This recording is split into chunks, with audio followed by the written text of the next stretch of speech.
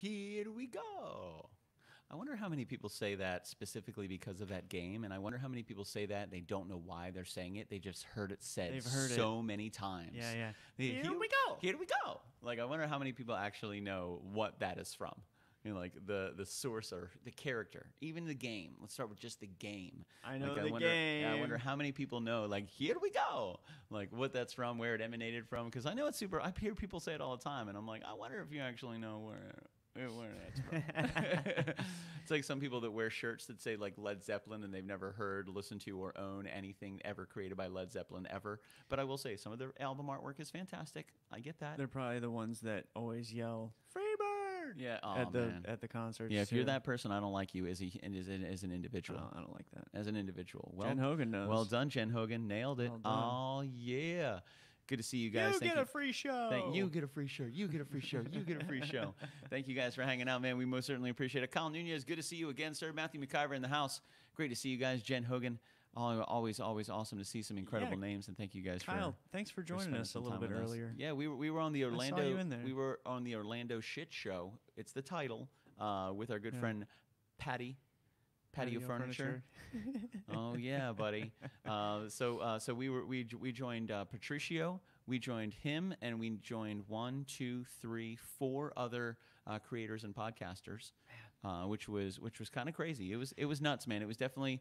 I shared it on my page, and then I had to adjust the description. I put like rated R, and then we started really getting into this stuff, so I just took it off my page, 100%. Not only was it rated R, it was kind of disgusting. Yeah, it was getting kind of bad.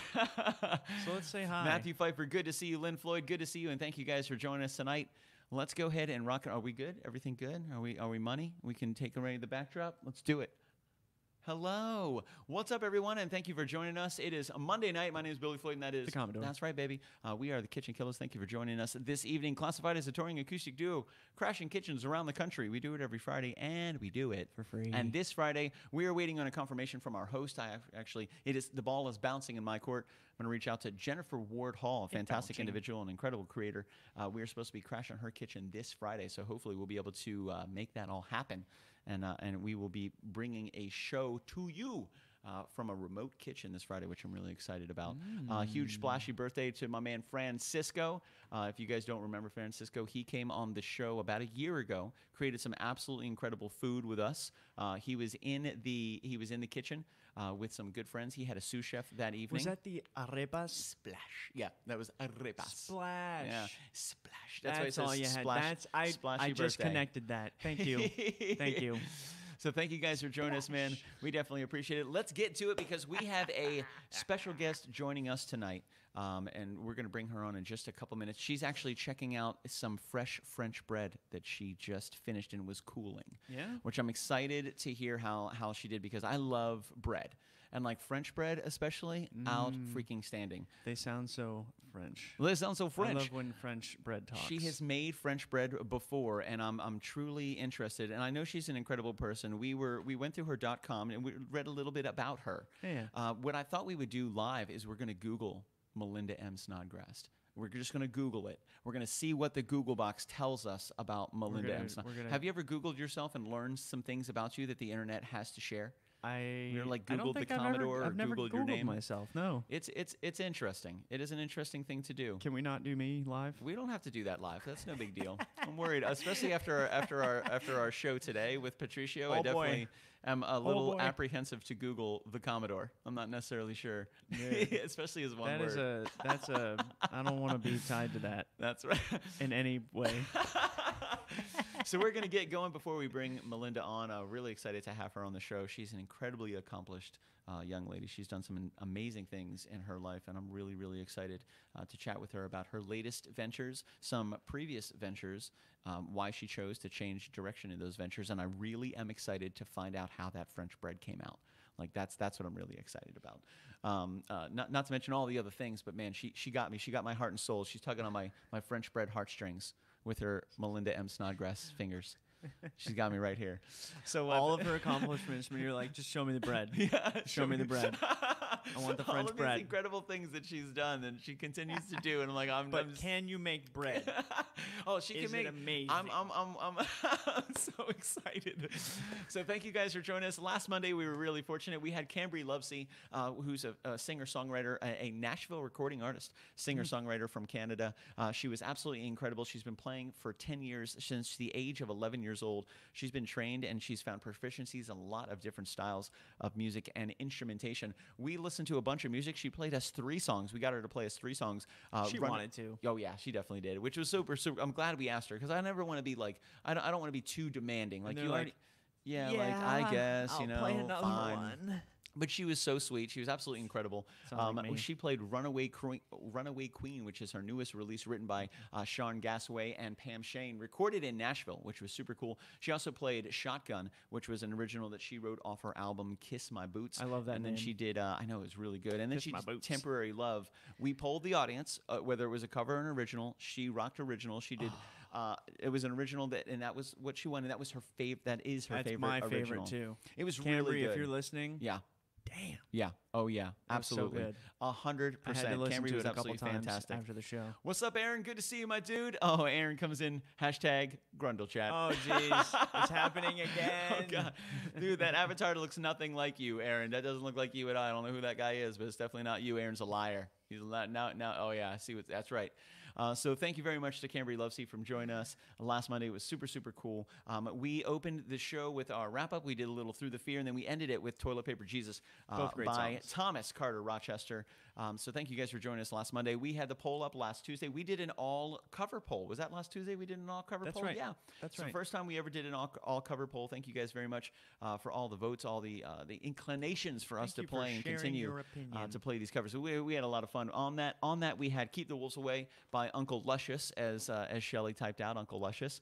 We had Crazy by Gnarls Barkley. I Remember When. That's right. Yeah. We also had Somewhere With You by Kenny Chesney. Freshman by the Verve Pipe. And our winner chicken dinner was Drive off the Make Yourself album by Incubus. My favorite band of all time. Yeah. And on one of probably my favorite album of theirs. Yeah, it was fantastic. The entire that's one of those albums, and I'll still say it. I can listen from beginning to end and just let it recycle the whole hands album over and down. over again. It's outstanding, man. We did Flip the Pick. We did a little Drift Slide Collide for you. That was right. A little DSC for you. Thursday was Prep for Friday. This past Friday was absolutely incredible, man. We were really fortunate. We had Josh Mullis and his sous chef, Tally the Snack Jimenez, join us for That's right. Jimenez. The snack. Join us for Friday's show. We did the Tally bourbon the snack. the bourbon glazed salmon on the bed of fresh fettuccine Alfredo with the sauteed / steamed asparagus. Then we had the multi cheese Texas toast kind of. I don't know if it was cheese. Is it Texas toast? It was Texas toast. What is Texas toast? Just the I don't know. thickness? What makes it Texas I think toast? it's the thickness. Is that what it is? It says it on the box. We're asking questions now. Now Shelly's in Texas. She might be able to let us Oh. know why is it have a- called we have a Texas Texan. toast? Is it the thickness, the type of bread?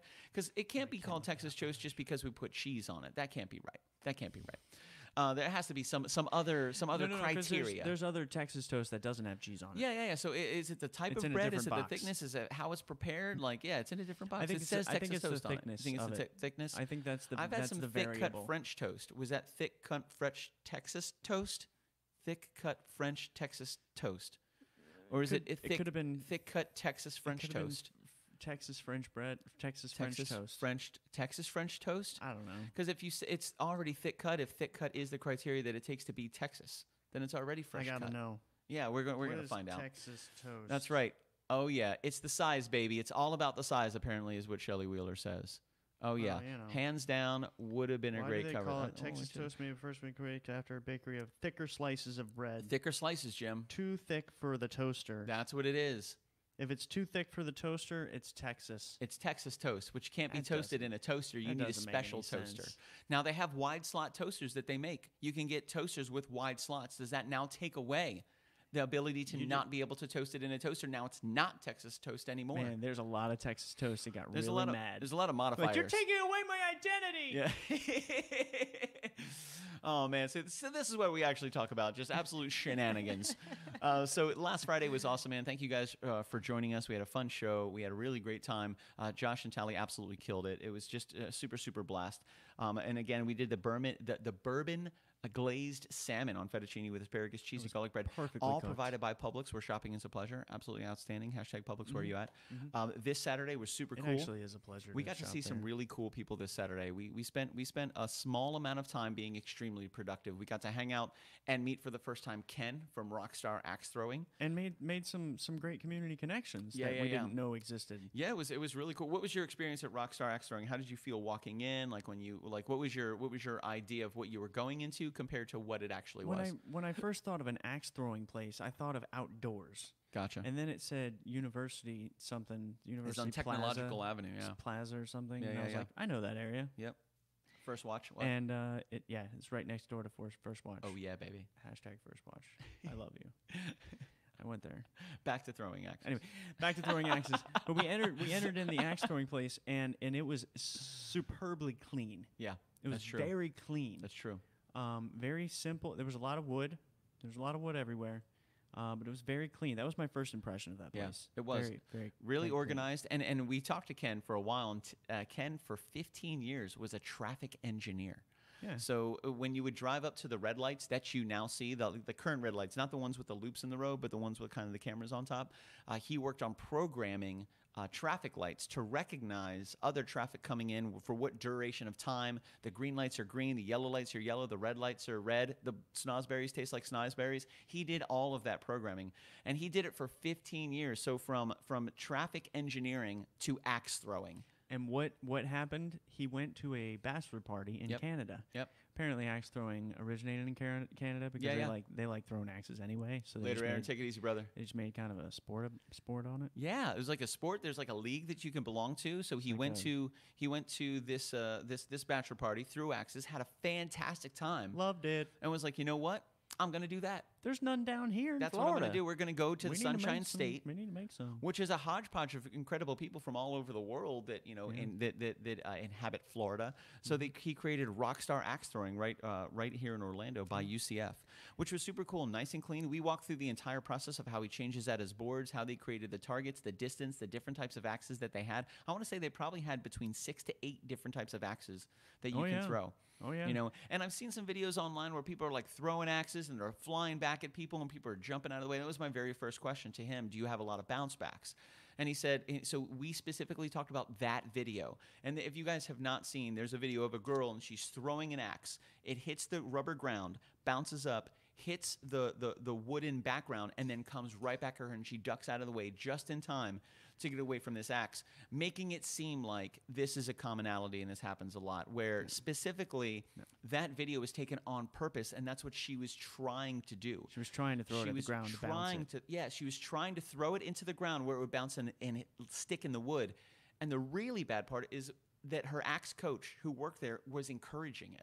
He was recommending that she do this. Bad coach. So I will say, I didn't have an experience like that at all at Rockstar Axe Throwing. It was super, super cool. We had 0 bounce backs to where we had to jump out of the way to remove ourselves from an impending doom. I got pretty close to the ground a couple times. Apparently, I learned that day I am not good at throwing axes.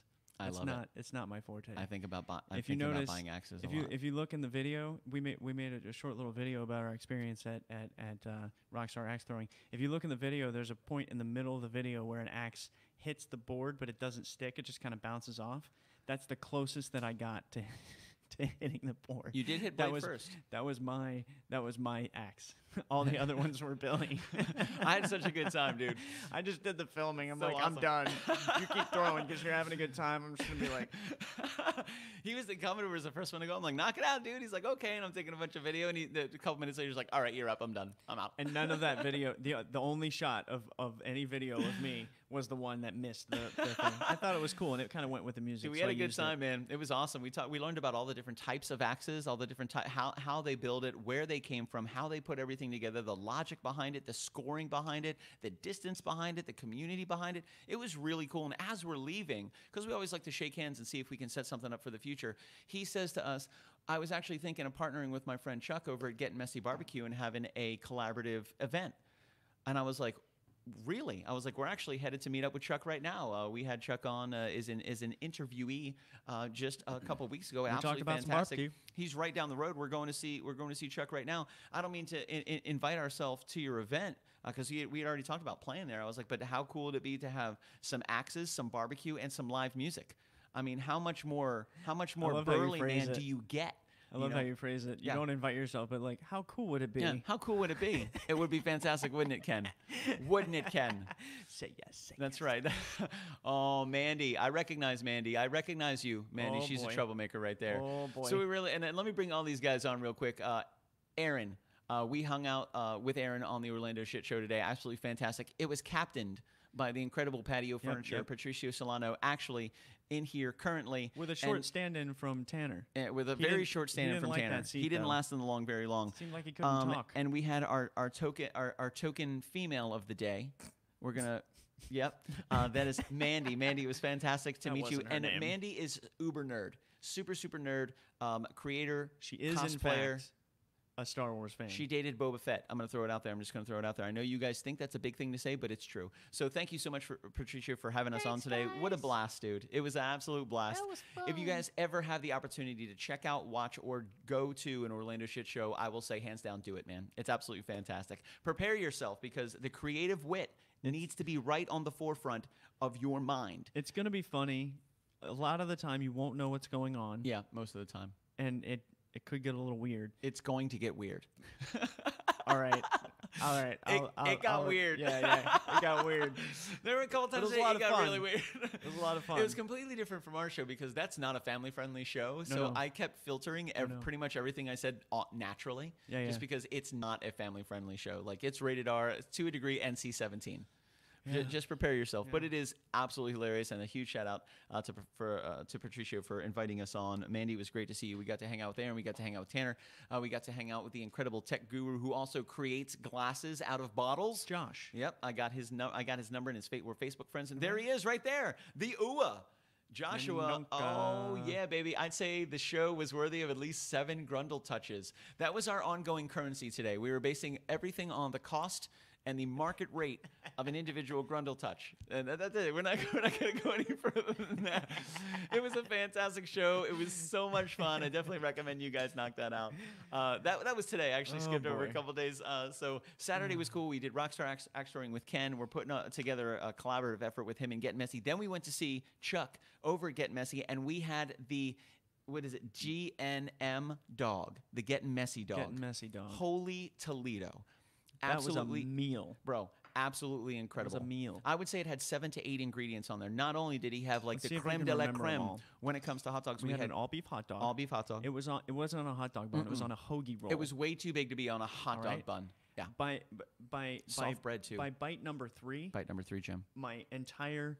It was messy. Both of my hands were covered in sauce and things. Literally called Getting Messy. Everything, I was messy. Yeah. By bite 3. If you're not messy eating this, you're not doing it right. I mean, how many? They had not all the ingredients were still in the bun. So we had the all beef hot dog. I know we had cheese. So they had he had the melted cheese. There was coleslaw. There was coleslaw. There was pulled pork. There were fried pickles. There were jalapenos. And pork rinds. It was fantastic. I think that's it. Was there some brisket in there too? I felt like there was some brisket in there. I don't think so. Oh, I don't. It was so good. It was freaking incredible. Oh yeah, the pork rinds put it over the top for me. That was outstanding. The crunch. It was so good. So we got to hang out with Chuck over at Getting Messy right after we threw axes with Ken. So we're talking about putting a collaborative event together where it would be Getting Messy is going to be catering it. Oh, I took a nap for 4 days. I'm still sleeping.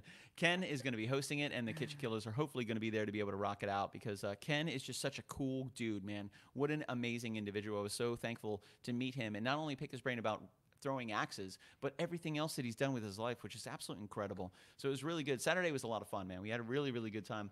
Sunday was a chill day, man. We kind of took it. What's today? Is today Monday? What did I do yesterday? Monday. I went to the beach, baby. I went to the beach and met up with some friends over at Coco. We hung out. We went to Tai Tai last night for some tasty food, which is incredible. It was awesome, man. I crashed it. I stayed at the Radisson. I'm a Radisson Rewards member now, which was a lot of fun. Oh, that's exciting. Yeah, we all went out and we walked around the beach last night, which was super cool. It was really nice. It was nice and breezy. All the people were gone. The beach at night with the breeze. So quiet, and you could just hear it. It was very for the seven of us. It was incredibly romantic. But it was awesome. We did the jetty first, and then we did the beach, which was really cool. It was really, really, really nice. How was your Sunday, sir? My Sunday was fantastic. You did some traveling yourself. I went over to St. Pete and I had breakfast with Mom. Hey, Mom. Hey, Mom. I don't know if you're in here, but hi anyway. And we went to we always go to First Watch. Yeah. Mom always gets the same thing. I've been to First Watch in a long time. I made fun of her for getting the same thing, and then I got the same thing. Yeah. Talking about making fun of somebody who's a woman of repetition. Goodness gracious. So I saw Mom, and then I went and I hung out with Jeff for a little bit. Nice. We looked at the car, got some lights turned off. I figured out I need a new seatbelt buckle. Okay. Then I heard Ashlyn and Matt were in town. Nice. Ashlyn and Matt were in town, so I had to go over to Dad's and we see like Ashlyn and Matt. They just welcomed a new baby into the world, right? Evie. Evie. Aww, she is quite the delight. Name. When I entered the house, they let me in. Ashlyn let me in. She was holding Evie. Sure. And Evie was crying. She was very loud. And as I walked in, I sat down on the couch, and everybody left. I was just sitting there looking at Bobby like, what happened? Did I do something? I know I invited myself over, but damn. I mean, ouch. How do I not take this personally? They all came back. Yeah, of course. They're just messing with you. She did take the screaming baby out of the room, so gotcha. I appreciated that. Maybe it was the screaming baby they were leaving and not you.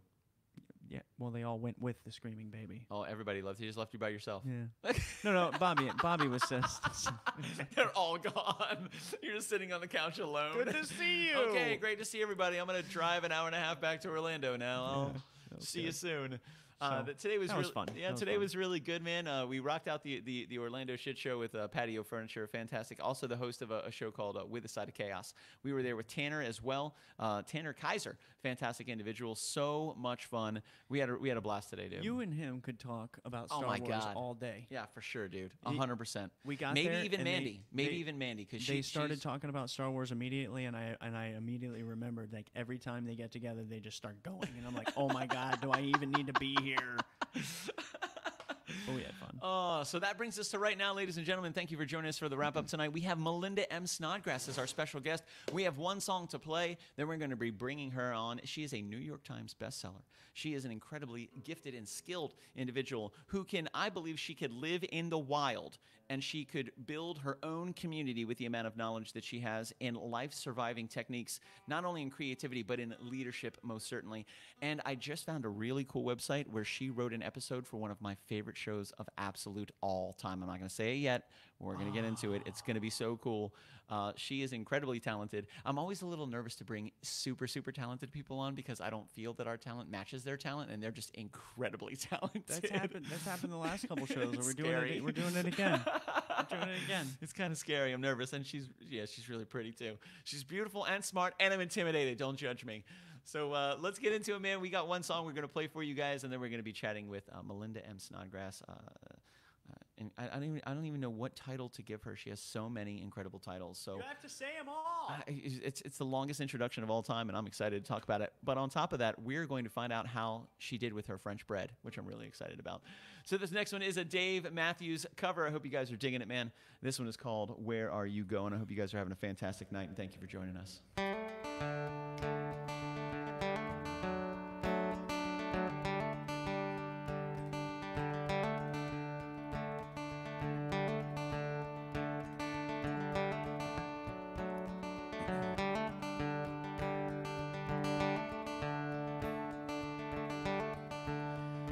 Where are you going with your long face pulling down? Don't hide away like an ocean that you can't see but you can smell in the sound of the waves crash down. I am no Superman. I have no reasons for you. I am no hero, that's for sure. But I do know one thing: where you are is where I belong. do know where you go is where I wanna be. Where are you going?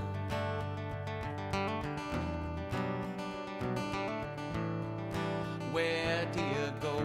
Are you looking for answers to questions under the stars? Well, if along the way you are grown weary, you can rest with me till a brighter day when you're okay. I am no Superman. I have no answers for you.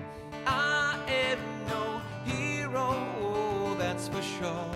But I do know one thing: where you are is where I belong. I do know where you go is where I wanna be. Where are you going?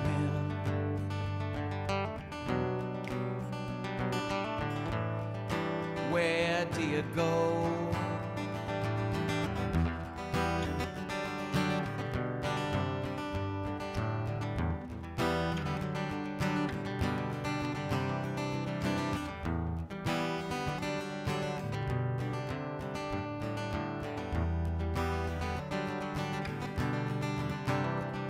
Tell me, where do you go?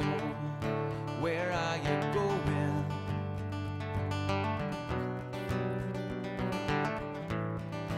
Where do you go? I am no Superman.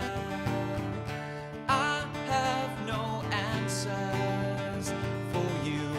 I am no hero, that's for sure. But I do know one thing: where you are is where I belong. I do know where you go is where I wanna be. Where are you going?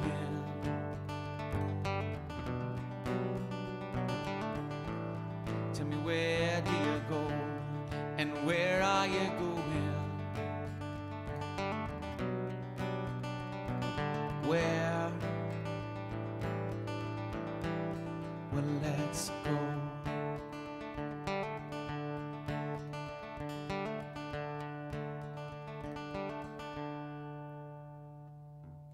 Yeah, baby. Groovy, groovy. That's such a good song, man. Huge shout out to Dave Matthews for writing a fantastic song. That's one of my favorites. One of my favorite songs that the Dave Matthews Band created. I really love playing that song. Yeah, it looks like fun. It's fun to play. Yeah, it looks like fun. And real quick, I want to share just a quote from Dave Matthews. Oh. It kind of applies to Yeah, what yeah, we do. yeah. Turns out, not where, but who you're with, that really matters. I agree. 1,000%. Write that down. That's right. Write it down, Francisco. Happy birthday, Francisco. Hope you're having a fantastic day, my man, and thank you for joining us. So, yes, Evan Lord, hello. Oh, thank you. Thank you, Evan Lord. He cued the audience applause. We're going to get Evan Lord one of those applause signs that just kind of like flashes, applause, applause, and we'll just bring him at the end of the song, we'll just bring his video feed in with the applause light and then, put him back into the green room so he can hang out. I see what's going on here. Thank you for joining us, Evan, and a huge shout out to everybody for joining us this Monday night. We most certainly appreciate it. For those of you that are just joining us, we are the KitchenKillaz. My name is Billy Floyd, and that is the Commodore. That's right, baby. We are classified as a touring acoustic duo, crashing kitchens around the country. We do it every Friday, and we do it for free. And tonight we have an incredible guest joining us this evening. Her name is Melinda M. Snodgrass. She is an absolutely incredible individual. She is extremely talented. She wears crowns from incredible events all over the world, and tonight she has made some incredible French bread that I'm really excited to talk about. Not only that, but we're going to Google Melinda M. Snodgrass, and we're going to see what the Google box tells us about her. Ladies and gentlemen, the one and only Melinda M. Snodgrass. Melinda, how are you today? I'm good, and let's get the frickin' French bread out of the way, shall we? I brought it in. So, yeah. It's a loaf. There you go.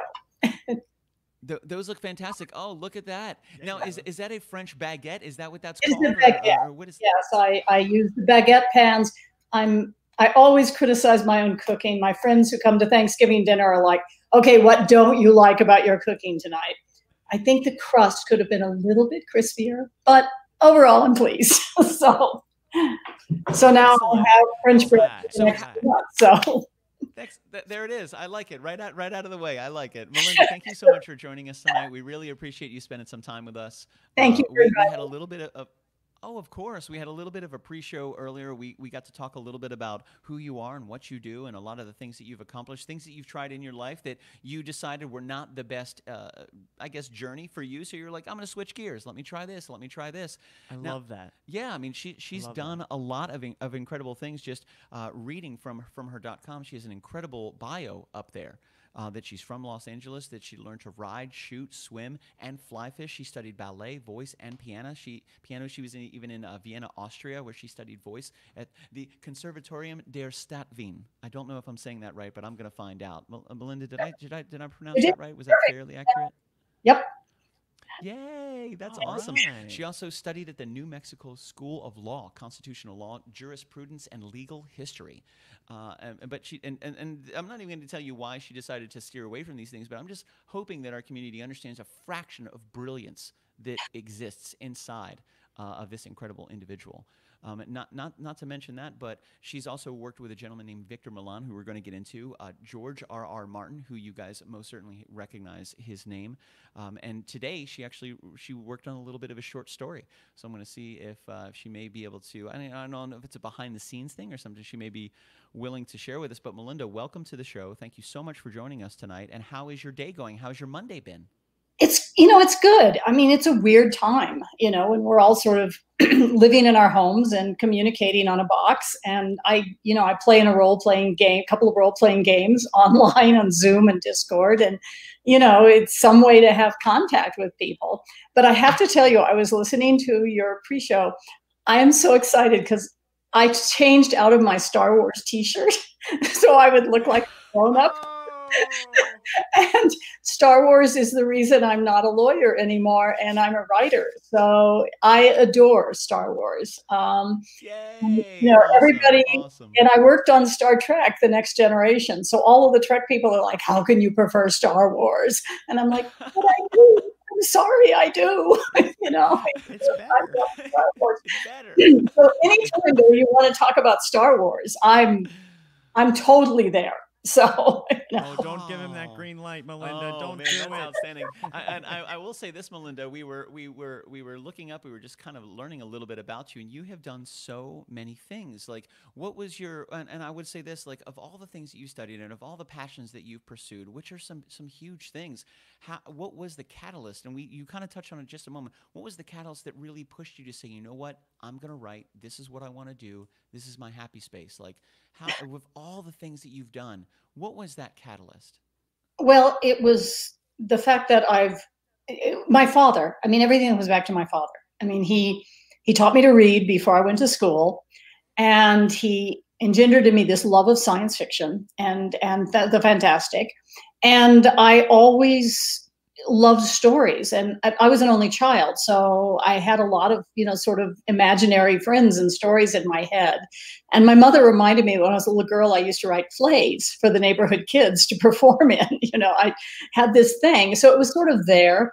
And my father was a wonderful musician before he became a very staid businessman, and so I ended up inheriting his ability. He could sing, and he played like 5 instruments, and he was amazing. And he always encouraged me to try anything and everything, and to just go for it. I mean, he was the one who said, "Oh, you want to go to Europe and study opera when you're 17? Okay, go ahead. I'll back you on that." Wow. And so as a result, he taught me how to be a risk taker. And because he was a big risk taker, he had done all of these amazing things in his life. He'd been a candy maker. He'd had a jazz band. He had a flight school, back in the day, and all of this crazy stuff. So I really was his child, and so he sent me out in the world with this idea that I could try and do anything, because what's the worst that happens? You fail. So okay, you pick yourself up, you go on to something else. And, music was terribly important to me. I write to music. I love it still. And, but I needed to be in the arts, and the law school thing, I was good at it. But when I was in this law firm, I was miserable. And I thought, I can't do this, And then I went and saw the Empire Strikes Back, and Yoda said, do or do not, there is no try. And I turned to Vic, who was sitting with me, and I said, he's right. That's it. I've got to go and try this writing. And so I walked into the law firm the next morning. I quit. That morning, I just the next morning. I was out. You're like, I'm done. I'm done. Wow. And Yoda I spoke to my you. diplomas and my little plants, and I walked out.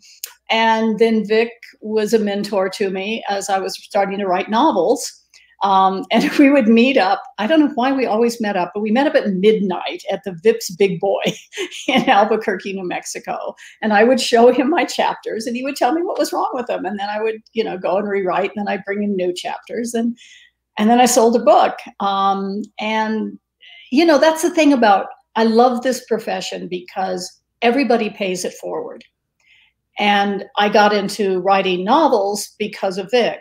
And I got into Hollywood because of George, because he generously said, if you write a spec script, I'll show it to my agent. So I wrote a spec Star Trek script, and he showed it to his agent, and she sent it to Trek, and then they bought it, and then they hired me.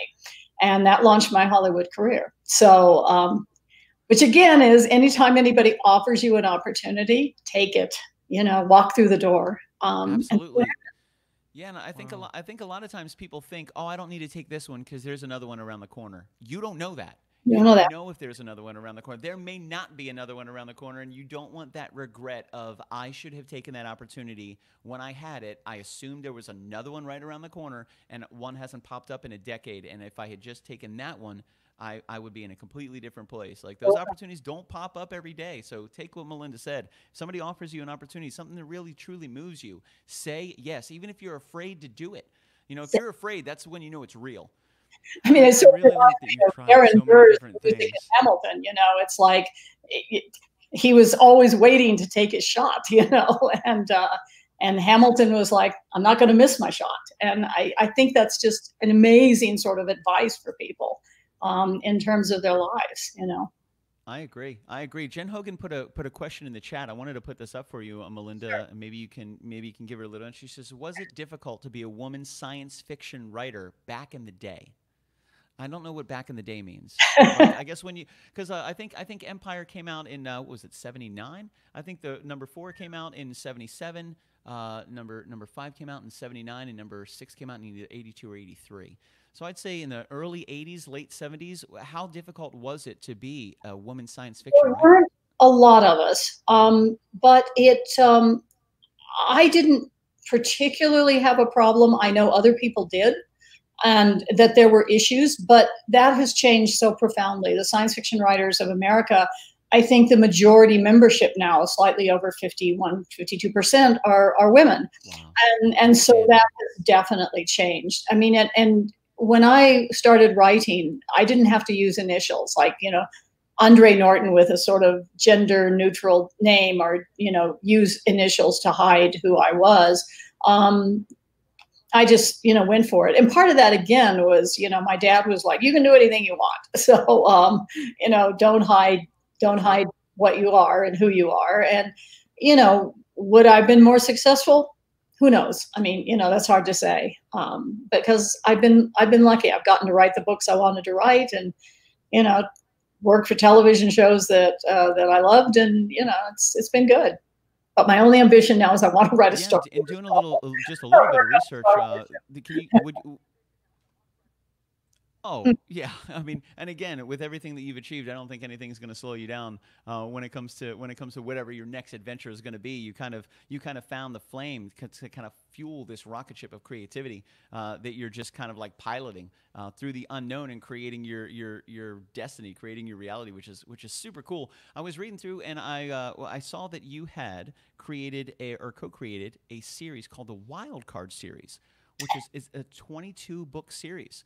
Would you talk a little bit about that and kind of walk us through maybe the cliff notes or something like that? So I was in this role-playing game with a whole bunch of really famous writers like Daniel Abraham and Walter John Williams and George R. Martin and Roger Zelazny. I mean, we had this amazing gaming group, and And George was running a superhero game for us, and we were playing it obsessively. And George finally would stay over the night because he'd drive down and stay at my house after the games, and we would play till like 2 and 3 in the morning. And he said, there's got to be a way to make money off this obsession. And so he said, what if we create a shared world anthology? So we spent 3 hours on a Sunday morning, and we sort of created the universe, the sandbox. And because it's a shared world, the fun of those is that you invite other writers to come and play in your universe. And everybody creates a character, and then we get to use each other's characters. And we've been doing it for way more years than I want to talk about. It's a long time. And in terms of books in the pipeline, we have 28 of them. And George and I have been, editing it and writing for it. I mean, he doesn't listen to all the George people. He's not working on Wild Cards now. He's working on the When's the Winner. So we just had a great time. And then the last big Hollywood thing I did, we had set it up as a television series. Unfortunately, we didn't get picked up, but the writer's room was amazing, and we did some amazing work. And I know someday Wild Cards is going to come to the screen. I'm pretty confident. It's sort of a real world look at superheroes, and in a very, as I said, real way, really grounded in that, what are the legal ramifications and how do people react when they get superpowers? I mean, most people don't put on long johns and say, I think I'll go fight crime. Most of them go, I'm an accountant. I think I'll just continue to be an accountant, even though I can, do this weird stuff. So we try to take a look at that. And I'm very proud of the books. We have wonderful writers who are involved with the series. And yes, thank you, Evan. Stop pestering George and let him finish it. And I do a lot of the work on Wild Cards, and so that he can focus on this little thing called Game of Thrones, or When's the Winner. So yeah, I mean, I don't really think that's going to go anywhere, to be honest with you, Melinda. I know. What did you say, Game of something? I don't know. Yeah. I really don't think it's going to grow legs. Okay. I just don't. I'm pretty good at stuff like this. I'm pretty sure it's not going to happen. That's a. But do check out Wild Cards, guys, because it's fun. Yeah, absolutely, for sure. I know. The Commodore and I sit down, and every time we have a new guest coming on, we always kind of go through a series of different types of questions, and we've realized that I kind of engage this specific subject of the interview, and the Commodore normally has a little more worldly questions, things that are a little more macro, where I'm kind of more micro. Okay. He delves into the philosophy of the why. Some really incredible stuff. I don't know if you have a question sitting in the hopper right now that you would like to ask Melinda. I know we talked about a bunch of them before, but I don't want to put you too far on the spot. No. Yeah? Not yet. We're getting there, huh? I'm still He's formulating. So it was, we chatted a little bit before, Melinda. You said not only do you have a .com, but you also have Facebook and you have Twitter that you push as well. So I was like, you know what? Let's Google Melinda M. Snodgrass and see what we find. So I thought this would be interesting. We haven't done this yet, but the Googlebot is brilliant. So more than likely, it knows that you are a part of our show right now. So it's probably going to do some predictive text and assume that I'm about to type your name out, because that's how terrifying AI has become. It has become. So we're going to bring this up real quick. We're going to go to the Google box. And let's see. What's going on here? What is that? What, really? Are you kidding me? I didn't even get to type anything in. Google, you got me. Did it. Wait a minute. Melinda has a Wikipedia page. What? A Wikipedia page? Melinda, I have you're the real deal. I'm just going to throw it out there. I have no idea what it says. You're the real deal. You got a Wikipedia page? That's outstanding. So she wrote several episodes of Star Trek: The Next Generation while serving as the series story editor during its 2nd and 3rd season. She has also produced scripts for the series Odyssey 5, The Outer Limits, Sequest DSV. I knew it. There it is. And Reasonable Doubt. She was also a consulting producer on The Profile. You're a busy young woman, Melinda. This is outstanding. And by the way, me and Sequest DSV, my heart. I loved Sequest DSV. To put myself in a timeline, I recorded every episode on a VHS cassette tape when it would come out. It was absolutely incredible. Roy Schneider was awesome. It was an incredible show. That was so cool to read that. A Sequest DSV. She also has written science fiction novels and short stories, notably the Circuit Trilogy, and is the co-editor and a frequent story contributor to George R.R. Martin's long-running, since 1987, Wild Cards Shared World series. I mean, that's we've only made it 4 sentences into your Wikipedia page, and it is also already incredible, Melinda. That is absolutely incredible. This is how was it writing for different types of shows and series? I mean, you wrote for Star Trek Next Generation. That's huge. Sequest DSV, like, this is the real deal. That has to be awesome. How is it getting that phone call or that message that you were going to be a writer for an episode of these incredible shows? Like, was it motivational? Was it scary? Was it a little bit of both? Was it like, now it's time? Was it like, I've hit the big show? Like, how did you feel about that? I was scared when Trek bought, I thought I'd sold the script and then, that would be it. And then they hired me. They had me come in for a notes meeting. And at the end of the 3-hour notes meeting, Morris Hurley said, I'm going to hire you and you start on Monday. And this was a Thursday. So I flew home to New Mexico and I packed up my stuff and I drove to LA. And, learned how to write for a television series. I was, on the show for half of the 2nd season and all of the 3rd season. And then after that, I went on to work on Reasonable Doubts, which was a lawyer and cop show. And it was interesting. I had, been an attorney. And so I was the only lawyer actually on the show on that one. And Profiler, I mean, it's a weird thing. I'm really known for as science fiction writer, and I love it. And that's what my books are all focused on. I mean, the book that just came out is about a vampire law firm and a young woman lawyer who works in the vampire law firm in New York. But I've done an awful lot of non-science fiction. I mean, 2 of my major shows were cop and lawyer shows. Profiler was a hunting down serial killer shows. So, but I love writing. I love writing scripts, and I loved writing for television. And, I hope to do it again. I have a TV pilot that's based on one of my novels, actually, that we were supposed to shoot in June here in New Mexico, but we have this pandemic thing going on. So, hopefully I'll get a chance to shoot it once things settle down or we find a way. I mean, I do know the big Netflix studio south of Albuquerque has started shooting again. So I'm kind of hoping that, maybe we can get this. We've done I've got the Bible written, I've written the pilot, we, have a lookbook, and we've done all the stuff you need to do. And, we'll see. I'd love to get it, up. And this is the golden age of television. I mean, this is, with all of the platforms, anything you want, you're going to find the thing that really speaks to you, whether it's, Altered Carbon or, Fabulous Mrs. Maisel or, whatever it is your taste, you're going to find it. Yeah, there's something out there for everybody, and there's so many different platforms. There's so many different platforms for people to connect to, from Netflix to Hulu to Amazon Prime to HBO Go to like a Showtime. YouTube has its own series. I mean, it's incredible. It's absolutely incredible. The plethora of choices that people have in regards to the television shows that they watch, the series that they watch. Binge watching has become a bigger and bigger and bigger thing as traditional cable and commercials goes away. People are finding themselves discovering shows that are not on TV anymore, but you can go, like, I liked Monk. Monk was one of my favorite shows with Tony Shalhoub. House MD, another incredible series. Wings was incredible, and all of these are available on on platforms, on streaming platforms. Although they're not available on real TV now, you can still. And this is what an amazing time to be able to do something like that. Before this existed, how was I going to watch Monk? I would have to buy the DVDs. Amazon really wasn't Amazon. I would have to go to Walmart or something and buy the DVDs, bring them home, buy a DVD player because I don't even own one of those anymore. Or you'd have to wait until 7:30 on Wednesday night and turn on USA. Yeah, and watch one episode. With commercials. Yeah, 40 minutes long with 20 minutes of commercials, which I don't. I like commercials as much as I like interest, and I don't like interest at all. Like, no, so, I love.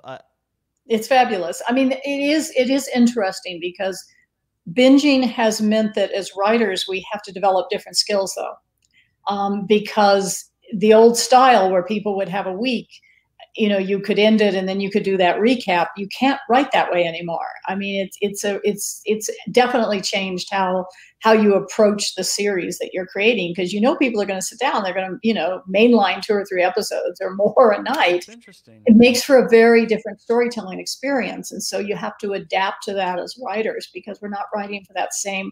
Sure. Oh, I can't wait to see what happens next week, and you know, it's got a very different feel. And if you're interested in AI, here's a show you should binge. One of my favorite shows of all time, Person of Interest. Used to be on CBS. Of interest. Brilliant, brilliant. Okay, yeah.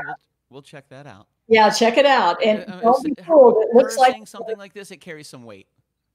When you're getting a recommendation from Melinda M. Snodgrass, ladies and gentlemen, watch Person of Interest. I'm just going to throw it out there. She's not going to lead you wrong. For the first 6 episodes. A question. Okay, sorry. I was just going to say, no. You're going to think it's a cop. You're going to think it's a procedural. It's not. It's a science fiction show, and it's all about AI. And it's brilliant. And Jonathan Nolan is also, he's also the main producer of Westworld. He did Person of Interest. Now, so I loved Westworld. I've seen every episode of Westworld. Yeah, incredible series. Absolutely incredible. It blew my mind. It continued that show continued to blow my mind. Every episode there was a little more going on. The series endings, and then the introduction to the second season itself. I needed to watch it twice to get everything that happened, and I'm pretty sure I still missed some stuff. Like, it was in the entire second season, as hard as it is, because when you introduce a first season, it's like introducing a first movie. You introduce people to the concept. But then that next one, you got to step it up a notch. You can't step it up too much and take them too far away from a reality they've already built. You have to make it like just a little bit of plausible evolution. But you need to switch the game up. And in Westworld, they didn't care about any of those rules, and they just blew your freaking mind. It was crazy. I notice a lot of series, they'll start off with the pilot episode, and they build it up to be this thing that you think it's going to be. And then by like halfway through the season, you're like, oh my God, I did not know any of this was going to happen. They flip the script on you. And I think that's a big part of what she was talking about it's completely different writing in this world of binge watching now. It's not the same anymore. You know, your writing style changes. The way you tell your story has to change. The way that people are digesting the information. Because like you said, I watch my show at 7:30 on a Wednesday, and then I don't get to see it again for another week. So you have a recap. You have a little bit of a therapeutic session where you can kind of like think about it and you understand it and you want to figure everything out. And then you have a week to prepare yourself to watch another episode. But when you binge watch, you have about 10 seconds before that next episode starts, and it goes right into it. So I would imagine that has to shift up the style and the way that episodes are written. I didn't even think about that. That is very interesting. So Melinda, I have a question for you. If someone at home right now that's watching this, that probably tuned in just to see you and hear everything that you had to say, if they're sitting at home and they're like, I love writing stories, but I have no idea how to get into screenwriting, or how I would go about writing a novel or getting it published or anything like that. What are some of the very first steps that someone can take if they've got a story to tell? Okay. The first thing to do, and other writers will disagree with me, but I think the first thing you need to do is figure out, how does that story end? What is the ending of your book or your screenplay?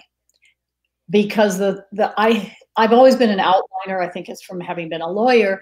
And then in Hollywood, we meticulously outline. We lay out, we break a story and put it up on a board, you know, on a cork board or on a whiteboard. But if you don't know the ending, you're going to generally end up in a swamp. In my experience is that, or it's going to take you a lot longer to write that book. So what I always say to people is, how does this end? And then the next question you want to ask yourself is, what do I want to say? I mean, there's plot, and then there's theme. And plot is the stuff that happens in a book or a TV show, and theme is why it matters. And if you know what your theme is, then you can tell your story. Then you have a foundation, and then the plot will just grow out of that. But once you know what the end is, then I say, sit down and think about it and figure out, what are your big scenes? What are the big moments? And I am happy to talk to anybody about it. People can contact me on Facebook or Twitter. And I teach a lot too. I do a lot of teaching on screenwriting and just writing in general. And then you have to do the work. I mean, you have to treat this as a job. And if you're waiting for the muse to come and whisper in your ear, you may never get that book or that screenplay written. So and that's why I recommend outlining, because I get up in the morning and I know exactly what the scenes are I need to write that day. And so I can come in, get my coffee, sit down, and I do those scenes. And but you have to treat it, you have to be very disciplined about it, and set a goal. I mean, my goal, if I'm writing a screenplay, it's 7 pages. If I'm writing a script, it's 1,000 words, which is 4 pages. Not a novel. I try to write 1,000 words a day. And before you know it, you have a book. I mean, you just keep going. And you're very different skills between screenwriting and books, novel writing. But I love to talk about it. So if anybody wants to, reach out and say, hey, I'm happy to answer questions. Brought up some really good stuff. Start with your ending. Start with your and again, like Melinda said, you don't have to do it this way. Just do it as she does it, and clearly she's found a lot of success in it. But there's of course other creatives out there that are going to tell you how they do it. And I think this is a good exercise to figure out how you guys do it. What is your how do you discover it? And clearly Melinda's been writing for a really long time, so it's probably taken her a little bit. And like she said, I think she thinks part of it came from her lawyer background, the structure and the idea and like the framework.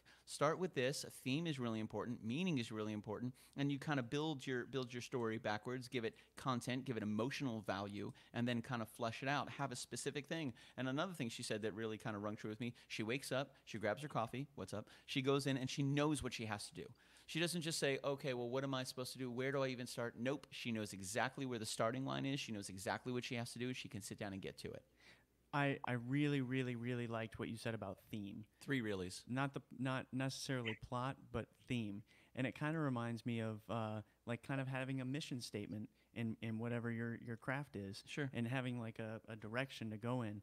And a couple other things you said. You said coffee, and then I immediately thought of another question. Do you have like a specific routine that you follow in the morning? Because a lot of people that work at home and they work by themselves or in their office, they have to have some sort of structure or routine that they get into every day that helps them stay focused. Do you have anything like that?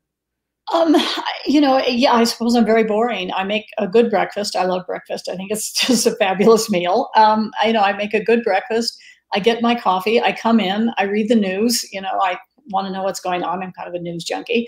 And then I go to work. And I try to, when my horses are still in California, I'm trying to get them home. But when I have them, it's like, I have to be very disciplined because I have to ride. I have to go and ride these animals, and that's 3 to 4 hours out of my day. So I get my ride. I prefer to write in the morning, and then I go and ride the horse, work my horses, and do that physical. I think a lot of writers don't do enough physical activity. And I think it's really important. I think if you're stuck on a scene or you're stuck with the character interactions, if I just go take a hike or go ride the horses, or, well, when I could go to a gym, I can't go to a gym right now, then, it often the answer will come, as I do something physical. So, I tend to do a lot of physical activity, and then, and honestly, your brain can only sort of focus on your writing for about 5 to 5.5 hours. Any more than that, and you're kind of just spinning your wheels. It's draining. It's very draining, work. Of course, absolutely. When you're creating something from nothing and you're trying to make sure all the ends match, and you're trying to keep all the different kind of concepts and the plots and keep everything together. I imagine it'd be easy just to go off, like after 5 hours, just be able to go off into a tangent and then find yourself out in no man's land. I'm like, but this doesn't apply to the story. Yeah, then you got to go back in time. You got to be like, well, I kind of diverged right here. I can't use any of this stuff. Or maybe I can use little pieces here and there, but. Oh, yeah, look! I would imagine so. There was a question that Evan Lord put up. He said, "What have you been doing during the pandemic? What have you been doing to keep?" And I will say this. Let's go back real quick. Not only are you not boring, but you said you make a really good breakfast in the morning. That already piqued my interest immediately. That immediately makes you not boring, Melinda. That's absolutely outstanding. What was your breakfast this morning? What was your hearty, amazing, delicious breakfast? I do pretty much protein. Eggs, bacon. And sometimes I make a scrambled egg with lots of New Mexico green chili in it and some salsa on top, you know, because chili is for everything. I'm a New Mexican. I grew up here. Melinda, So hot food Melinda, is. you think you're boring? I have the same exact sandwich every single day. Every day. Every day. Whole grain bread, mayonnaise, sharp cheddar cheese, alfalfa sprouts, arugula, turkey or ham, and that's it. Which were out of Sprouts, by the way. I know. They were getting a little. They had to go. Yeah, I'm sort of living on half a ham sandwich at, you know, at around 1:30 in the afternoon after my nice breakfast. But what have I been doing during the pandemic? I've been writing. I've been hiking a lot. And while I wait for my horses to come home, I mean, this has been, you know, nobody expected this. I mean, when I left LA at the end of March, I thought, oh, you know, we'll get this under control and I'll be back, you know. And I had kind of moved my life out there while we were developing Wild Cards. And so my horses came with me and, you know, my cats and everything. And so then I've been sort of trying to get back settled in New Mexico and like, yikes, you know. And I've been working a lot. I mean, I'm getting, working with my indie publisher, Prince of Cats, Alexi Vandenberg, and we've been getting my backlist available so people can read the books I've written. And I'm working on a new novel, and I'm working on this short story, and you know, so you know, this hasn't been that hard on me. I think writers have we've sort of breezed through this thing because we're used to being alone. Also because we have this sort of cosmic sharing section in our heads all the time. I mean, I'm never really alone. It's like, you know, all these characters are going, hey, well, what about this thing? And what if I did this other thing? And, you know, I'm going, wait, you know, wait. You know, I can only do one thing at a time. Because I've got this fantasy. I've got this idea for a fantasy novel, and I've got these characters going, hi, you know, I'm here. Well, write about me. Hello, yeah. You forgot about me. I still have an adventure. I have an adventure or two left. Please write about me. So yeah, I think in some ways it's. So I want to go back to. Go ahead. I want to go back to all the different things that you tried, and I've heard a lot of people ask, like, how do you find your passion? And the answer that I always hear from many different people is just try stuff. And was this your goal, is to just try as many things as you can? Were you searching for your passion, or was it just your father encouraging you to be a risk taker that made you try all these different things? That was part of it, but some of it was everything looked interesting to me. I mean, there were so many things that I desperately wanted to try. I mean, you know, and I grew up. When I was a little kid, the one thing I remember, and this kind of goes back to the question about did I find it hard to be a woman science fiction writer, every time people would say, well, what do you want to be when you grow up? And I would go, an astronaut. And they would go, girls can't be astronauts. Or I want to be president of the United States. Girls can't be president of the United States.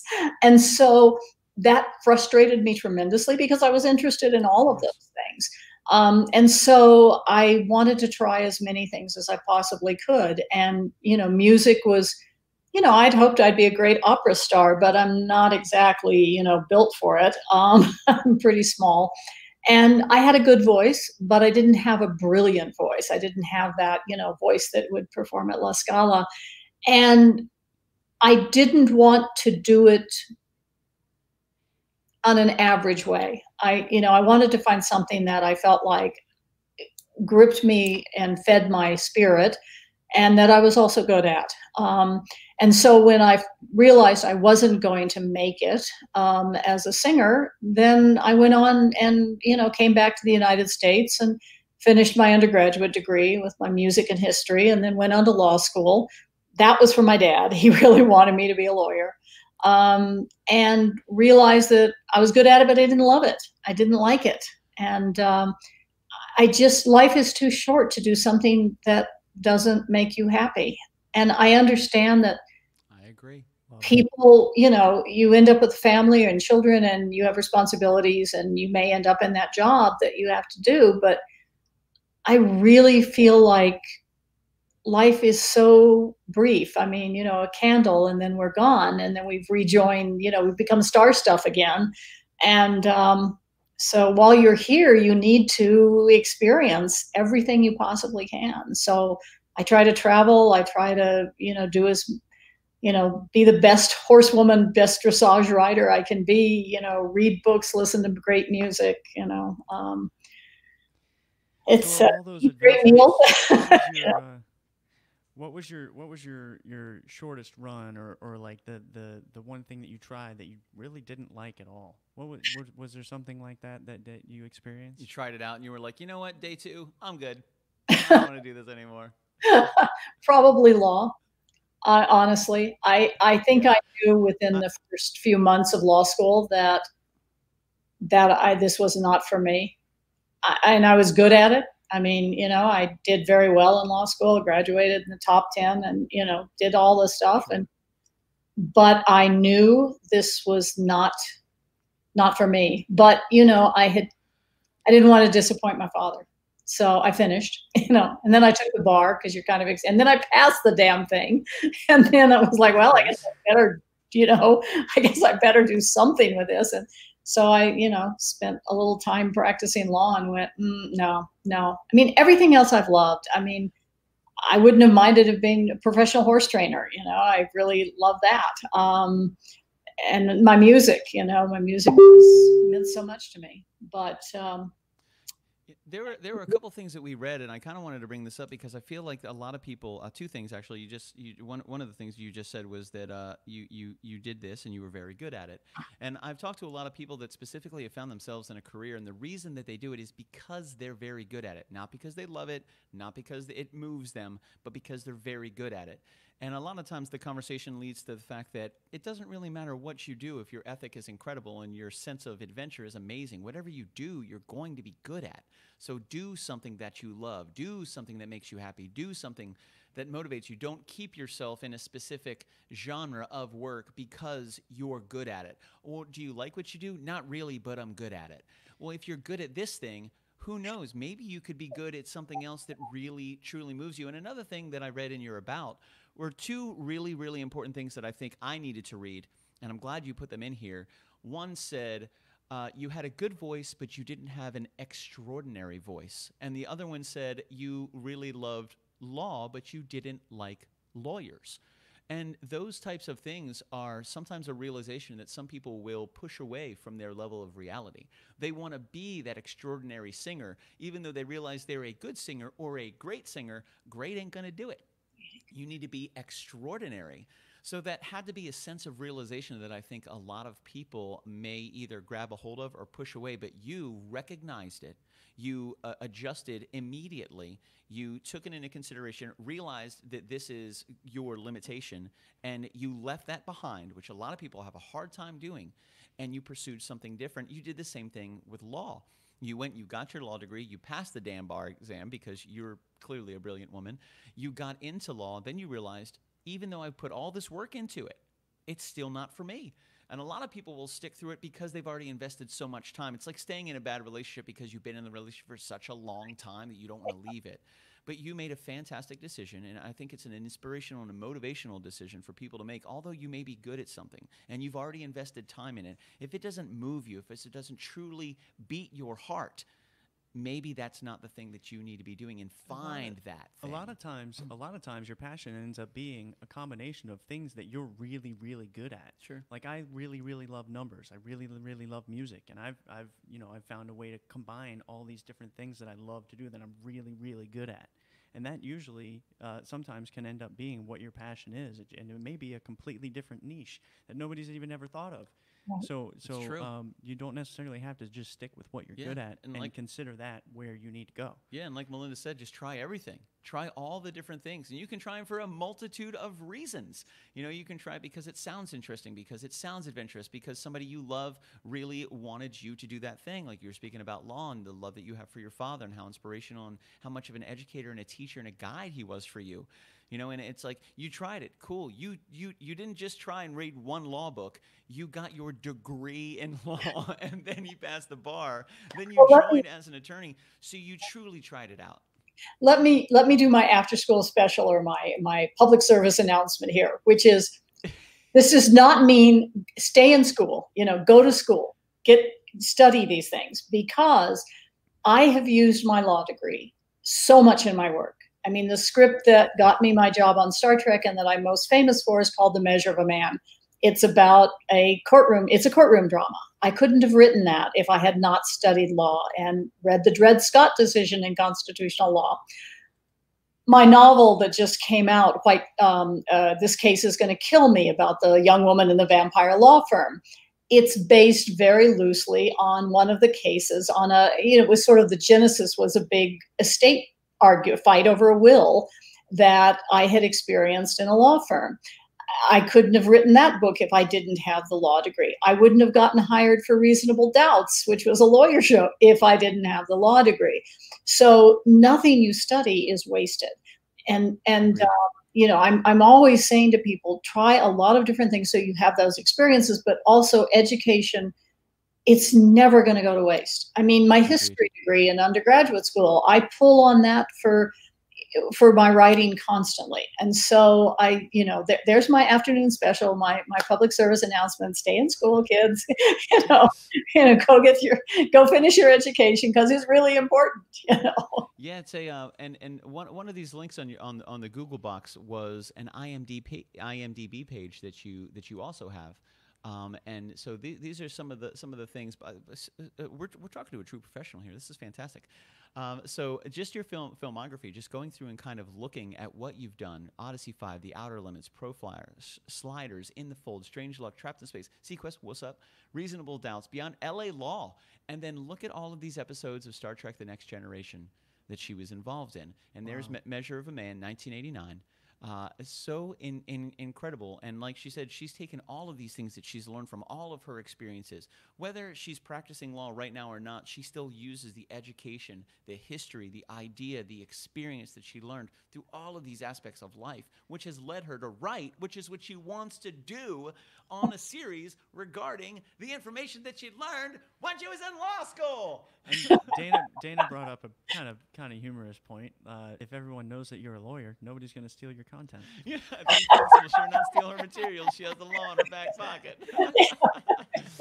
That's awesome. A question for you, because there's so many different facets of law. What got you interested in constitutional law? Oh, that's that. If I were still a lawyer, I would be working for the ACLU right now. That would be, because the Constitution, although we've now discovered how fragile it is if people don't actually respect it, but it is an extraordinary document because it can flex and change and move. And it is, foundational about basic human rights. And how we treat each other. I just found constitutional law to be just the most amazing form of study and inspiration to me. And you never know where that constitutional case will come from. Gay marriage, thank God, we have gay marriage, legal across 50 states in this country. And it grew out of a tax case. It grew out of a case of somebody going up against the IRS and saying, I was with my partner for all these decades and I'm being taxed. This is not fair. And it wasn't fair. And it went to the Supreme Court and the court ruled. And now these people, people can have the same rights that everybody else in this country has. And so I'm passionate about it. I feel like, it's an extraordinary document, but it has to be defended. And it has to be defended by all of us. Absolutely. Not just the ACLU lawyers and the Brennan's Center for Justice going in and fighting for these things. Voting rights, civil rights, women's rights, everything is coming out of the Constitution. And I found it amazing.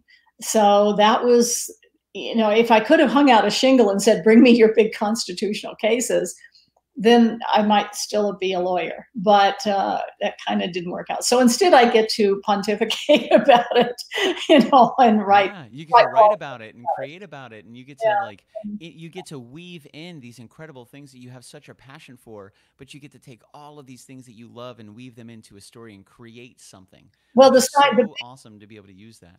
Yeah, the big science fiction series that I have, the space opera called Imperials, yes, there are space battles and spaceships, but it really is what I was fascinated with was the study of otherness and the study of second-class citizens and how does societies change and what forces them to change. And so, I played with that issue because I was also very interested. I thought, what if we're the evil invading aliens? What if we go out into the stars and we meet other alien races, and our first reaction is, to kick the heck out of them, because we are scared of them, and and we're sort of truculent people. And I thought, what if we go out and just conquer everyone, and suddenly we're the jerks, instead of, and then what does that society look like? And how does fear affect governing principles? And, we're kind of experiencing it right now, So we absolutely are. It's really, really interesting to kind of take a step back and watch at what the country is going through, which is a growing phase. It's a growth spurt. And you really bring up a really great idea, especially the fact that your affinity for constitutional law goes back to the very heartbeat of our nation, goes back to the very fabric of what makes this nation what it is, and not only our interpretation of this, but our knowledge of it. And how do you defend something that you don't understand? It's all written. It's all right there. But again, the duration of time that's passed, the things that have changed, how we've evolved. And for something like gay rights to come from a tax, an issue that came up from taxes, and it changed this surge throughout our nation that over the last 5 to 10 to 15 years, I'm extremely proud to say that we have grown leaps and bounds. And yes, there's still some evolution. Absolutely there is. But the movement is now going, and it's gaining more and more and more steam when it comes to fairness, equal rights, treating people as we're all equals. We pretty much just want to love and to be loved and to be happy and to be safe. And if there's a way that we can all appreciate that and allow others to do that, I think we're discovering that more and more now. And it's so cool to be able to see that you've created this beautiful world for yourself to be able to weave in all of these amazing ideas and experiences and knowledge that you have into different facets of life, which then turn around and are watched by millions of people that also gain that same a glimmer and sliver of inspiration that you were able to kind of like inject in there because of your previous passions and things that you've spent time doing. What is the story, the creation that you're the most proud of? Like when you think about the thing that you're most proud of that really just emanates in your soul, and you say, man, I really feel so proud that I was able to do that. What is that? It would probably be The Measure of a Man for Star Trek. It would probably be that script. I feel like it was a perfect confluence of, terrific actors, a wonderful director, and I got to write something that says something important. Coming back to that issue of theme, what is it? What does it mean to be human? What rights does a human being have? And that was. So I think probably Measure. I mean, I'm proud of all of my books. Some of them are, lighter and more fun, like these law books, these urban fantasies. But Measure felt like it said something, and so I think that my friend Lynn Wein, who is a very famous comic book writer, he said to me one day, no matter what else you do, you wrote The Measure of a Man, and he said, remember that, that at the end of your life. And Lynn had created Swamp Thing and Wolverine and, Storm and Nightcrawler. And, he knew from which he spoke. And because we all have down moments. I mean, I've had my time when I've gone, oh, I don't know if I'll ever really do anything significant again.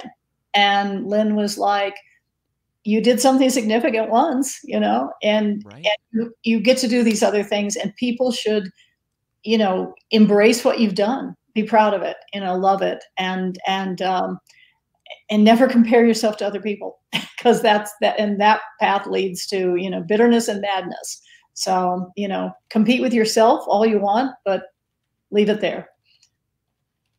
Yeah. And I really like what you just said. Embrace what you've done. Be proud of it. Like, period. And like comparing yourself to somebody else, you're never going to be number one. There's always going to be somebody out there that's number one. But But and we talk about this a lot. Like if you shoot for the stars and you miss, you still wind up like in the Yeah, sky amongst the stars. You know, like you still exactly. just shoot That's shoot exactly high. what my dad used to say. You know, aim for the stars. The worst that can happen is you'll land on the moon. You know, you'll have something. Yeah, and It'll be that's fabulous. yeah, that's it's still an incredible adventure and an incredible feat. And the Commodore and I were talking about this last week, and I thought it an important question. If for some reason we woke up tomorrow and the ability to write for all human beings had vanished, and you had to choose another profession, what would that be? I think I know what you're going to say, but what would that profession be if you woke up tomorrow and Melinda M. Snodgrass could not be a writer anymore? She had to do something completely different. What would that be? I have to singer. I would be a singer. I would go Yeah, back to that. Yeah, man, that's so awesome. yeah, that would be What's your favorite genre of music, or what kind of music would you sing? That's so cool. classical. I mean, I studied opera for goodness sakes. Um, you Okay. know, I when I listen to Un Bel Di from Madame Butterfly, I cry. And when Traviata, when Violetta says farewell to her lover in the middle of Act Two, I weep. I mean, it's just that music.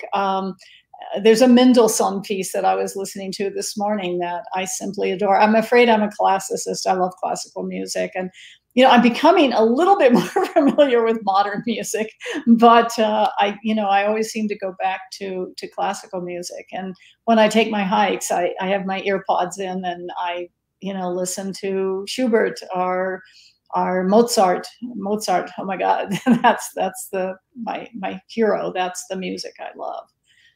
And it So moves you. it moves me. I mean, it really Yeah. does. Great music Whenever is. I hear people talking about opera and music like that, they always tell the story that's happening as well. It's not just the music. They always refer to the story and how the story moves them along with the music. So I thought that was very interesting. I'm a music guy at heart. I don't ever really listen to the lyrics of stuff, but I've heard that comment again and again and again.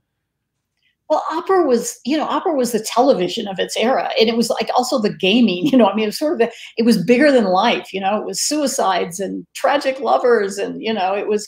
I mean, it was Shakespeare, who was entertaining the masses with sword fights and fart jokes, and and and opera. It isn't really that highbrow. It's overly dramatic and simply wonderful, and it should be a feast for the eyes and the ears and your emotions too. I mean, yeah, I always, I'm like, I can get people into opera if I can take them to the right opera. If you can get them into it by hearing the right thing and being able to read the words, to understand what's happening, because it is a story. Sure. It's a play. So And I think a part of something like that is for us to allow ourselves to become immersed in the experience and in the environment, is to allow ourselves to be moved, allow ourselves to be impressed. And for us for people to listen to music, and one of my most peaceful things, and I recommend everybody have the ability to do something like this, is my break from reality is choosing a favorite song of mine, laying on my bedroom floor with my headphones on, doing nothing else but just listening to one song. It's only 3.5 minutes, but to just focus on that one song and let everything kind of bleed out. I realized that when I did that for the first time, I listened to a song called Destiny by 07. I had listened to that song 1,000 times, but I had never heard it before. When I did that and I just sat down on my bedroom floor, I laid down, I put my headphones on, I closed my eyes, all the lights were off, I was just laying there. And I put that song on, and it was the only song on. It didn't go to another playlist or anything like that. And when it hit silence, I just let the silence linger. And I just thought about what I had just gone, this journey that I had just gone on. And it was such an incredible experience and completely different, but I allowed myself to not be distracted by other things, to not be distracted by the phone or what's outside or the car or work. I let Destiny and 07 be the pilot. It was completely the captain, but I had to release that control and allow myself to fall into that song. I think with something like with opera, most certainly it's a huge release of control to let this storyteller be your guide and allow them to kind of like navigate you through this incredible story that they're telling you in all aspects of emotion. You know, like you said, you weep when you listen to some of these songs. And if we allow ourselves to, music will definitely do that. You know, so for somebody to be able to connect to music that strongly and that moves your heart and soul, that can change a life and inspire another one. Yeah. Melinda, thank you so much for joining us tonight, man. We really, really appreciate the time that you've spent with us. You are incredibly inspirational to every single person that has been in this entire community chat. You're just blowing their mind more and more and more with what you've done, with what you have going on, with your outlook on life, your motivation, your inspiration has just been completely immeasurable, absolutely immeasurable. Thank you so much for spending some time with us. So cool. Thank you so much for inviting me. I really enjoyed it, and we'll nerd about Star Wars sometime. Okay. Yes. Thank you guys very, very much. That is. Oh yeah, absolutely. You want to ask a question, Commodore? Yeah. So one question that I really like to ask all of our guests. Before we go, we always like to wrap it with something simple but profound. Simple but profound. Yeah. Okay. It's become a habit of mine, and I wanna do it to our guests as well. I want to ask you, what was the best part of your day today? Best part of my day. It was kneading that bread, feeling that, and listening to music. I was listening to a particular Mozart aria and working to that music, and it was wonderful. It was just wonderful. So that was the best part of my day. I would love to be able to say it was when I was working on the short story, but that was work. And this other thing was just a moment of being in the moment, you know? So I really thank you for sharing that with us. That's I really awesome. like that answer, because I can picture just standing in the house and eating bread and having that awesome music playing in the background. That's what a great answer. A very peaceful feeling, very Yeah. serene, very just like Yeah. everything is right with the world. You're exactly where you're supposed to be. Everything is perfect. This is fantastic. What a great moment to be able to capture. Just to remember like that emotional content, that emotional feeling that you're feeling when all these things are happening. You're like, this is my happy place. I hope you remember that when you eat the bread. Yes, and your bread looked fantastic. It looked fantastic, Melinda. very well. Thank you guys so much. For sharing that with us. That is so cool. Melinda, we'll be in touch. We're gonna message you shortly after the show's over, just to make sure everything is okay, see what you felt about it. And again, thank you so much for joining us. And again, if there is anything that you have going on, whenever you're about to release something new, if you want to chat Star Wars, if you want to chat anything at all, if you want to talk about bread recipes, let us know. You're an absolutely captivating guest. I would love to have you back. I know the Commodore would, and I can guarantee you every single person that has been in here that has listened to an inkling of what you have had to say and share would absolutely love to listen a little bit more about you. And not only would you be welcome back on here, but everybody in the chat, head to her Twitter page, head to her Facebook page, check out her Wikipedia, go to her.com, check out her IMDb. Follow this incredible creator. You are sitting and watching an interview take place between two goofballs and an absolute queen of creation. Huge shout out to Melinda for joining us. Thank you so much, love. I hope you have a fantastic night. Someday I hope enjoy I your can bread. throw axes with you at the axe throwing place. That sounded amazing. You can throw axes with Billy. I'm terrible. I'll take pictures. Well, you guys are awesome, and thank you. I so enjoyed, sitting in on the show, and thank you for this wonderful interview. I really appreciate it. You guys have a good evening. Thank you. We had a great time. Good Awesome. night. You too, Melinda. Take care, love. Bye-bye. Bye, Good night. dear.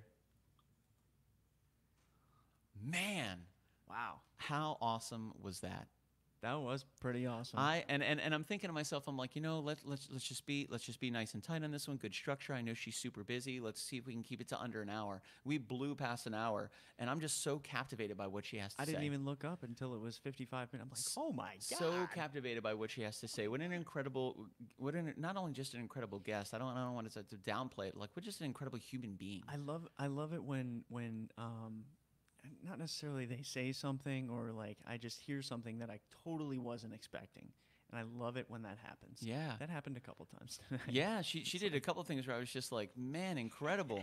And I liked how she had her PSA. She was like, listen, just because I went and I got a law degree and I don't use it, I'm not saying don't go to school. Go to school, get your education, focus on that, because everything you learn, Try it. you will have the ability to use in the future.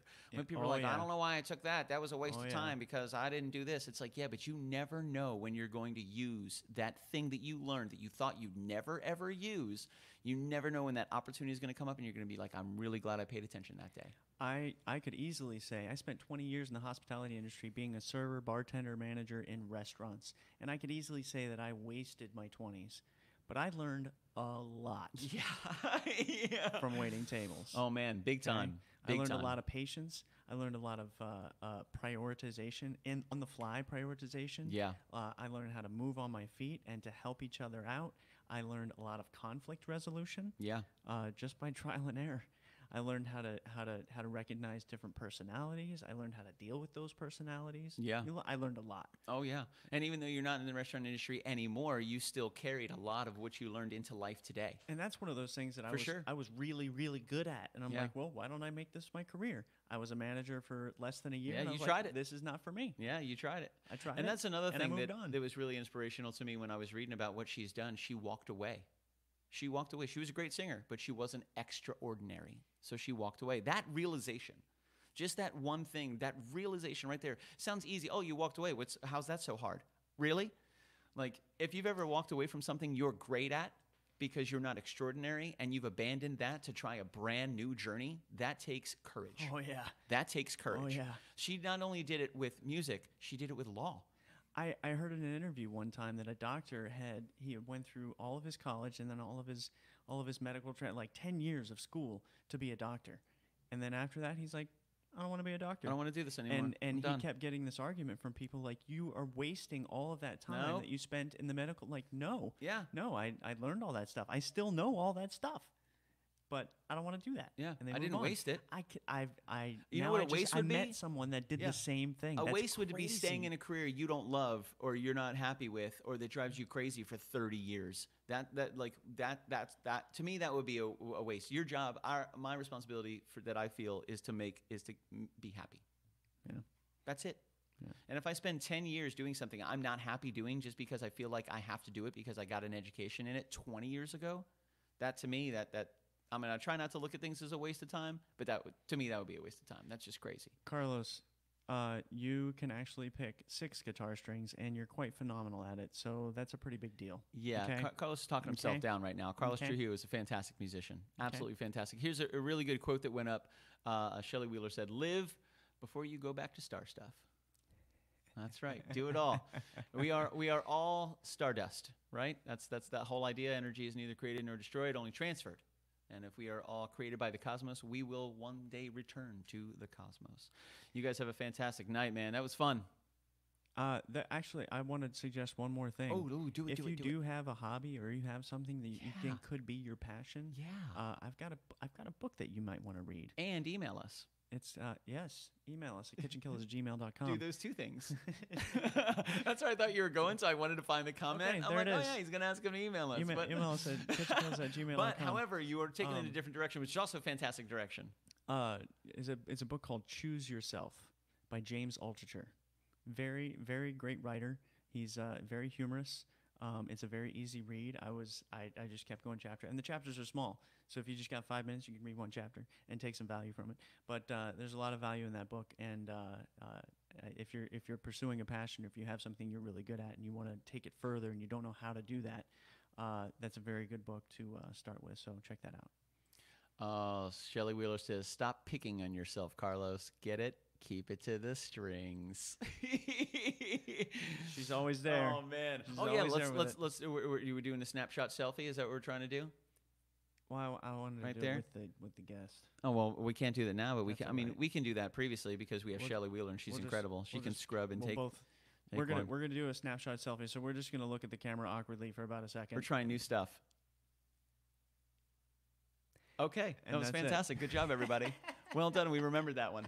You guys have a really good night, man. Thank you for spending some time with us. It is Monday, which is weird because we were off today. I feel like it's Sunday and we're doing a weird stream, but it's totally fine. I found that having 2 days off in a row is okay, but 3 days off in a row, I'm like, I want to take a week off now. I don't want to go back to work yet. We have a poll going up tomorrow at 12 o'clock with 5 songs on them. You guys vote on them Wednesday night. We're going to be playing them at 7:05. I hope you guys join us. And we are hopefully headed to Jennifer Ward Hall's house this Friday to crash a remote kitchen.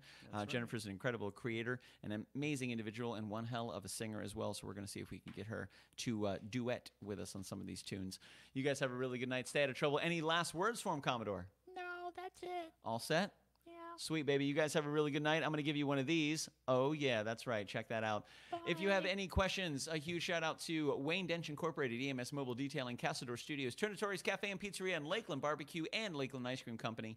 If you guys are looking for some social media, find us on Facebook, Instagram, TikTok, Twitter, LinkedIn, Patreon, and KitchenKillaz@gmail.com. What you got for him, Commodore? That's it. Is that it? Yeah. All right, guys. You guys have a fantastic night. Stay out of trouble. Live long and prosper. We will see you Wednesday at 7:05. Bye. That's right, baby. We'll see you soon. You guys have a good night. Pizza.